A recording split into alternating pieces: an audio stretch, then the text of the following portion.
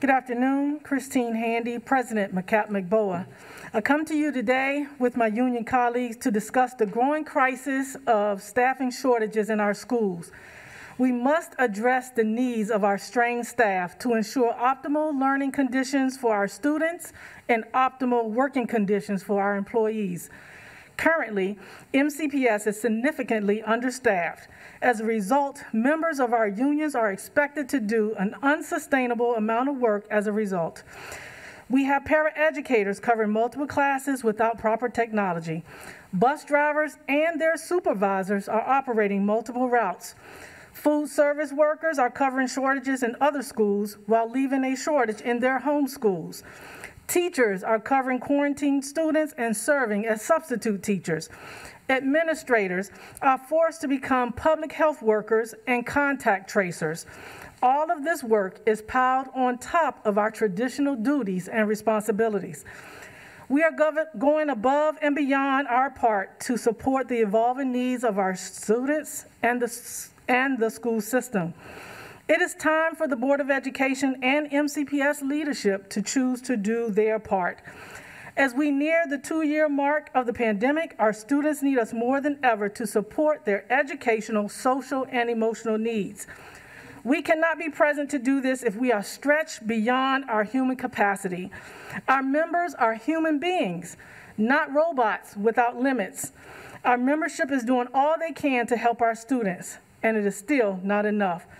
The Board of Education and MCPS need to provide adequate resources and additional funds to compensate employees for their extraordinary efforts and reduce the workloads of employees where possible.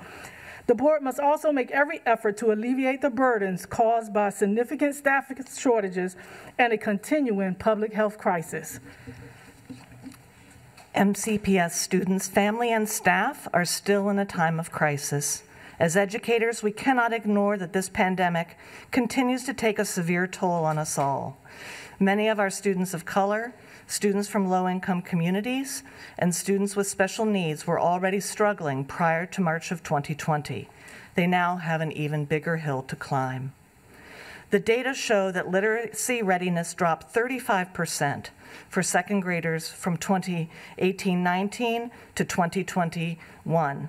Math readiness for 5th graders was down 25%. Literacy was down for Black second graders by 38%. Hispanic second graders suffered a 46% drop. Addressing learning recovery is especially challenging as we continue to cope with the fallout of COVID-19 in our communities. Our students have suffered as a result of this pandemic. We must provide individual support to help students catch up following COVID-19. But many permanent positions are still vacant and substitute teachers are scarce. The pressure to conduct endless assessments reduces the time for instruction. As a result, the start of this school year finds students and their teachers increasingly anxious, weary, and falling even further behind. MCPS must free our teachers from lunch, recess, and late bus duties. We need substitutes for classroom coverage when teachers become ill or are forced to quarantine. Our support professionals need the staffing, hours, and resources to get their jobs done.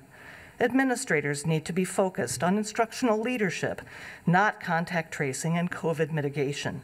Give educators sufficient time to address our students' academic needs and give students the time to learn. We cannot continue to make do and be flexible.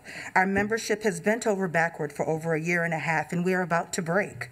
Educators and all staff need to focus on helping our students heal from the trauma of the last 2 years, both emotionally and academically. We must focus on mitigating learning gaps caused by the pandemic.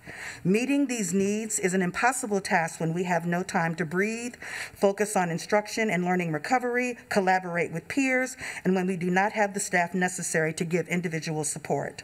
All three of our organizations want to partner with MCPS's administration so we can solve these problems. We need MCPS administration to come to a joint bargaining table to agree to solutions such as the following: increasing the hours of employment for support staff and paraprofessionals, providing the incentives needed to attract highly qualified educators and a full complement of substitute teachers to fill open jobs, compensating educators for their time when they're forced to miss their contractually mandated planning time and lunch periods to provide impromptu coverage throughout the school day, and when they're forced to serve as contact tracers and public health officials in addition to their regular responsibilities.